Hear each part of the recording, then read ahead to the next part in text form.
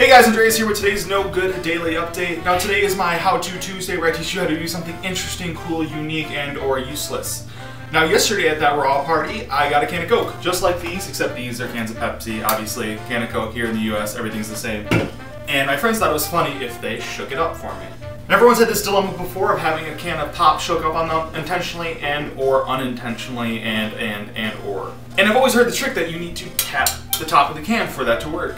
And I went home and I searched up after I dried myself off how to open a can of pop that's been shooken. Now it's pretty much to no avail on how to solve this simple problem. Everyone says tap the top or tap the bottom or switch it around or just let it sit. I'm not very patient. I didn't find anything really, except I did find one forum with a scientific research on how this works and how shaking the can, the science of that, and how scientifically they have proven how to solve it.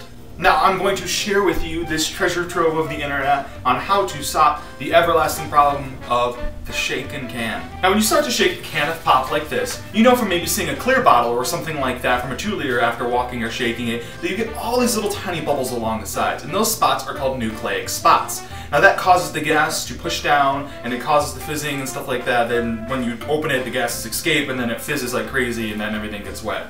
Now when you shake a can of pop, normally you would have to let this sit for at least 2 minutes, and you can already feel the can and the tension.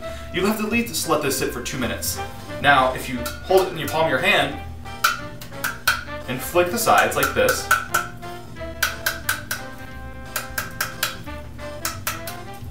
I'm gonna open it in here just in case, and open this, you get no fizzing. Now by no way is this a perfect method. As you can see here, you still have just a couple drops along the sides. I wouldn't suggest opening this over a carpet or anything like that. Still try to do it over a sink, but it will help 99% of that fizzing go away. Thank you for watching this useful and useless at the same time. That's a conundrum.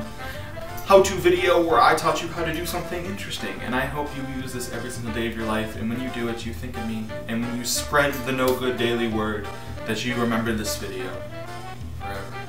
Don't forget to check back again tomorrow, where tomorrow is Personal Wednesday, where I have my personal blog day. It's me day, yay! Thanks for watching. I should really chug all of that.